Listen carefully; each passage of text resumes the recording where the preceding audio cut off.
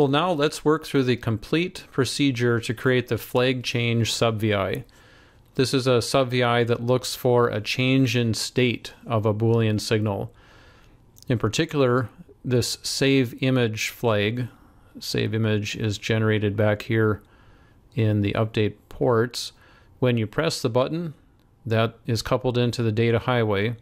Back here, then we read that value, and that is supposed to trigger, in addition to the front panel action button, either one of those will trigger this task to save the image to the flash drive. Now, if you press the button for any length of time, you will continually be saving images out to the flash drive.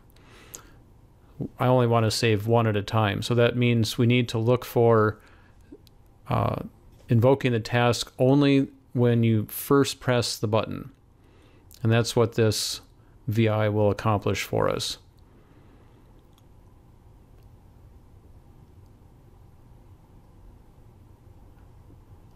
And again, I'm going through the entire beginning to end process of creating this VI. And I encourage you to follow along. Feel free to pause the video as needed and duplicate what I have going here.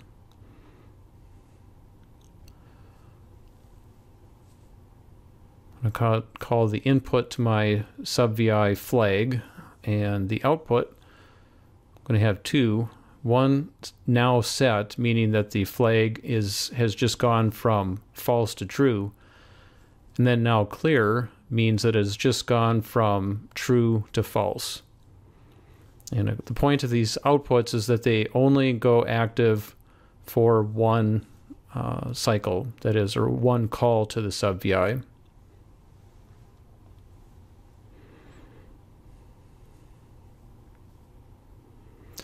Now the heart of this VI is the feedback node located right here.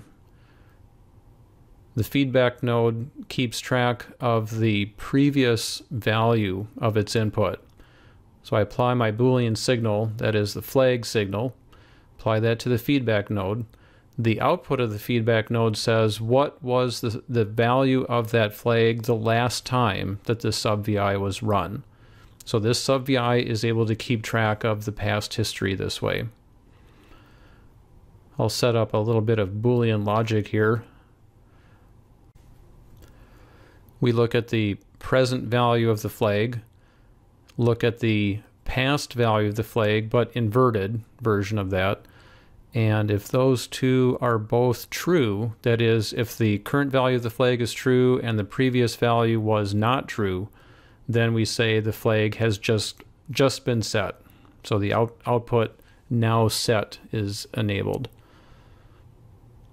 By default, this initializes to false, but I'll go ahead and explicitly make that known.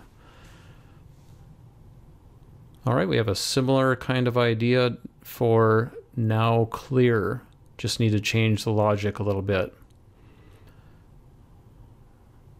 Now we say, look at the present value and negate it, and then look at the past value.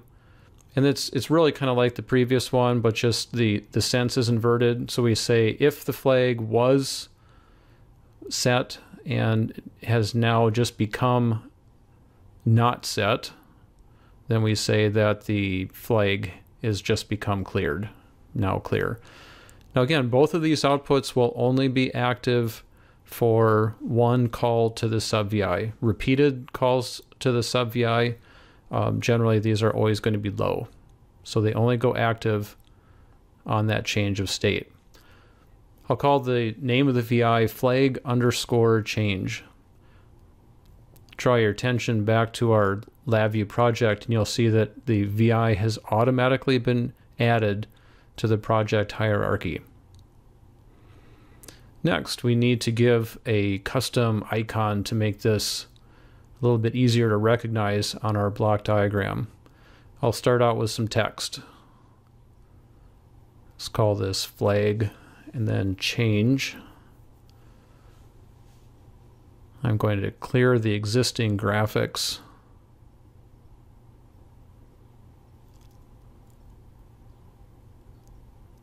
And you can adjust things like whether or not the text is centered and so on.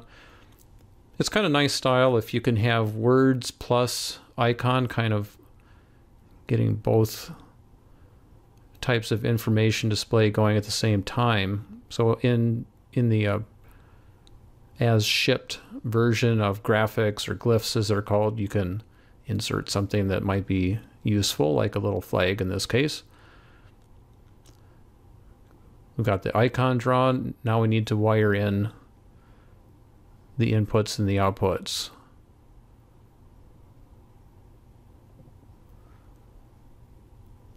All right, so we've got the icon completely done at this point. We have the inputs and outputs wired on the VI. Now I'm doing one last very important step. Press Ctrl-I, select the execution category, and then choose Pre-allocated Clone Reentrant Execution. This is a very critical step. If you forget this and you place more than one of these VIs on the subdiagram, it won't work. It won't work at all. The reason being is that each VI needs to maintain its own state of previous history. And so when you place more than one of these VIs at a time, each one needs to have its own record of the past. All right, so I connect that in by scooting this OR gate over a little bit. I take my save image flag, pass that through my flag change, and then I can use either now set or now clear. And again, this only goes active the moment that the flag changes state.